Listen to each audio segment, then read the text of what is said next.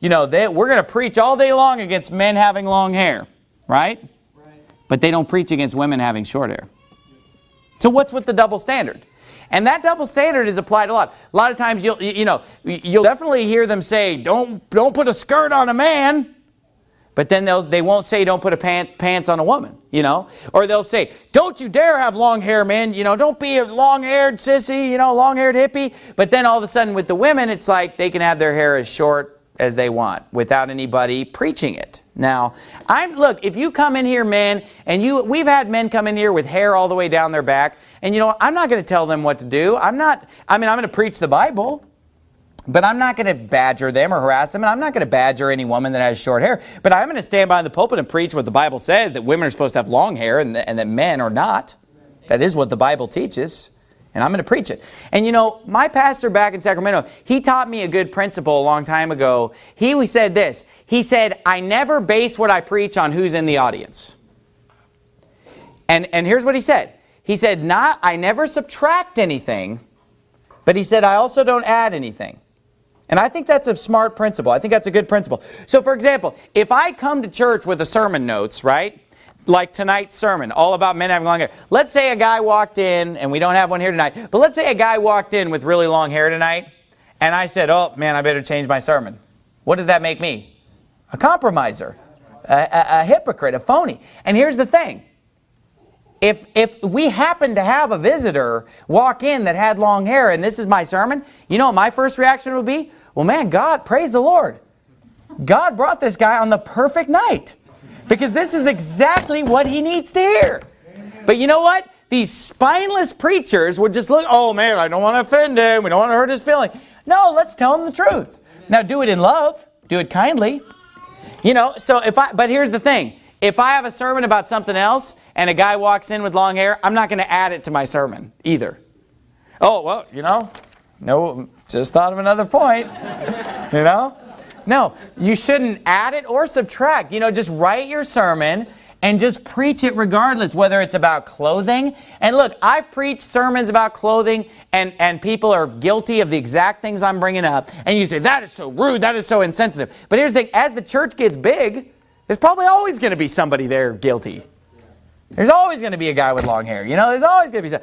And so you can't censor your preaching like that. You shouldn't add it and you shouldn't take it away. And you know what I've often done when I had a situation like that? Let's say a guy walked, and I've preached this type of a sermon all about long hair and had a guy walk in with long hair.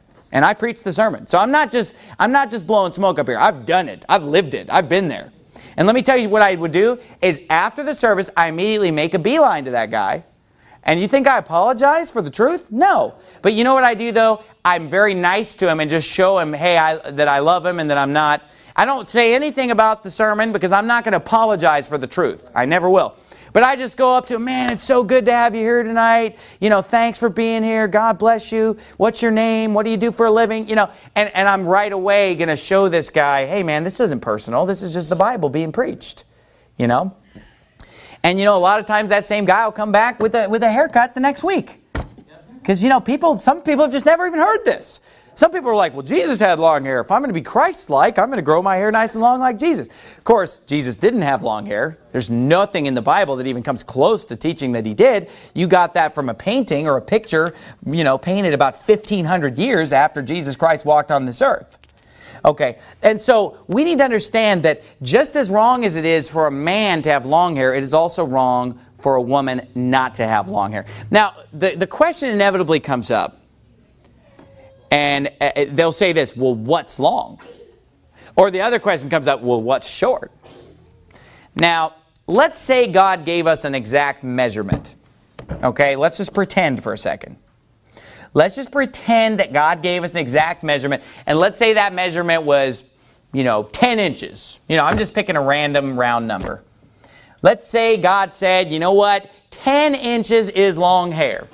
You say, well, that would have been easier, Pastor Anderson, because then we'd know where he draws the line, 10 inches. But let me tell you why God did not say 10 inches. Because if God said 10 inches, you know what that would mean?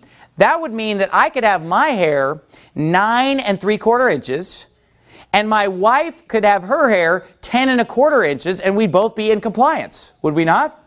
Hers is 10 1/4. She's in the long range. Mine's 9 3/4. I'm in the short range. And you know what? Would there really be a discernible difference in our hair? Could you really notice that half-inch difference? No. So what would that mean? Men and women would be having the same hair. So here's how I interpret this. That there are basically 3 kinds of hair. This is my opinion. There's long hair, right? That's just clearly long hair. No question about it.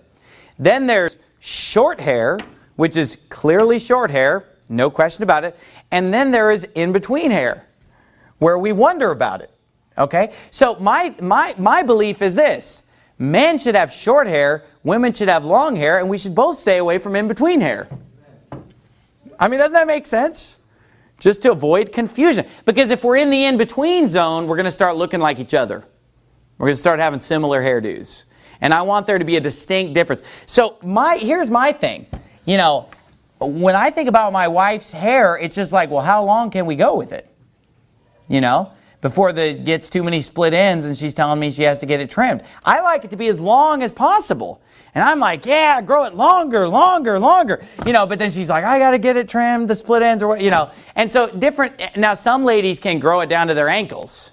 I think that's cool. You know, some ladies grow it down to their waist. You know, some ladies grow it halfway down their back. Some it grows to the shoulder and the ends start to split. Some of it has to do, it seems like, and I'm not an expert on hair, but it seems like sometimes darker hair is usually more robust and it usually can grow longer. Sometimes lighter hair seems a little thinner, doesn't really grow as long. Because whenever I'm out and about and I see women with super long hair, it seems like it's usually darker in color.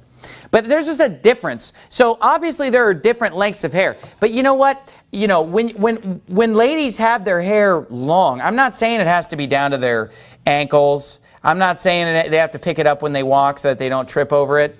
I'm not saying that it has to go to their waist or even halfway down their back. I'm not even giving any indication because the Bible is not giving an indication. I just think people should just look at it and just consider it, that's long hair. And I think women should wear their hair in such a way that if a man had it, we'd be like, that guy has long hair. Does everybody understand? All women should have their hair in a way where if we looked at a man with that exact hairdo, we would look at that and say, man, that guy's got long hair. See what I'm saying? Because there should just be a difference, okay? So I'm not trying to see how long I can grow my hair to just be right there on that borderline. You know, I want to have a haircut. And look, I do not think that all men need to have a haircut like mine. I think you could have several inches more than this, okay? I'm not saying everybody needs a buzz cut. I mean, but look. Like, for example, look at Alvin's hair. Alvin's got a lot more hair on his head than I do. But would anybody make the argument that Alvin has long hair? No. So you see what I'm saying? And so what I'm saying is it should just be, your hair's not long.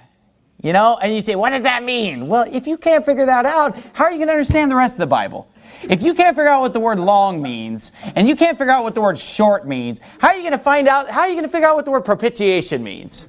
You know, you need to get some smarts, man. That's all I could say to that. And, you know, that's all we have time for tonight. Let's bow our heads and have a word of prayer.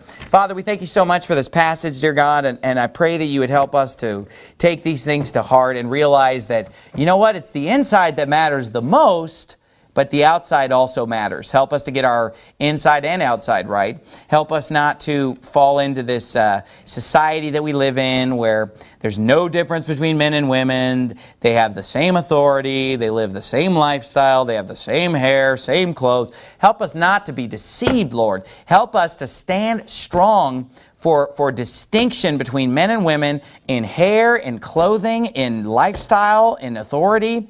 And, you know, the world, even non-Christians are begging for it. God, help us not to fail them.